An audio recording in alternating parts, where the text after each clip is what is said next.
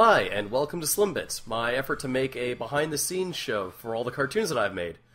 Because this is the first episode, I thought I'd kick things off with the pilot episode of Killroy. So, one of the most common questions people ask me about Killroy is, why is everything in black and white? And, in my head I like to tell myself that it's sort of a stylistic choice, and that it's really serving the story that this is a world where there is no moral gray areas, everything's in black and white. You know, the good guys are good guys, the bad guys are bad guys, that sort of thing. But really, it goes all the way back to my high school days when I would make Killroy comic strips for, just to make my friends laugh. And I would draw them on this sort of newsprint that was available in our art classes. And I would take a black pencil crayon or a black felt tip pen, and I would use those to make the comic strips.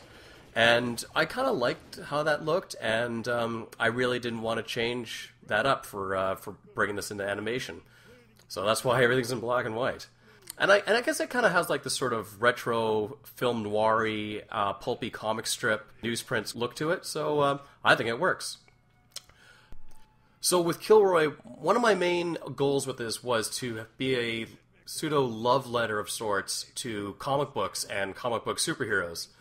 And I wanted to touch base on a lot of pre-existing supervillains and supervillain tropes, and have a lot of my villainous characters represent what I consider to be the most common supervillain types. So I knew eventually I would get down to like giant evil robots and mentalists and magic users and aliens and stuff, but I wanted to start Killroy off with a very human supervillain, and I decided I would go for like the corporate Machiavellian supervillain, the one who had a giant multinational corporation to hide all their evil deeds. David McOverlord here is our Lex Luthor, Norman Osborn, Justin Hammer style of supervillain, the kind of guy who's basically untouchable by the law, and it needs someone like Killroy to go in there and clean his clock. And I stole a little bit of the Hank Scorpio motif, where he is essentially a Bond villain, but all his employees really like working for him. He's like a fun boss who plans company outings and barbecues and stuff like that, and he's always cracking wise. It's just such a fun character to write for. So coming up is the introduction of my character as Killroy's sidekick slash kind of chauffeur. So when I decided to put myself into the cartoon, it was mainly so I would have an excuse to point it out and say, like, yep, I sure made this cartoon, because that's me in there. Nobody else could have done that voice. As if anyone would have stolen my billion-dollar idea like this. But I just considered it sort of a proof of ownership. One thing that I was always very conscientious of when writing myself into these cartoons is I didn't want to have an idealized version of myself. The guy who like solves all the problems and who's always super quick with a joke.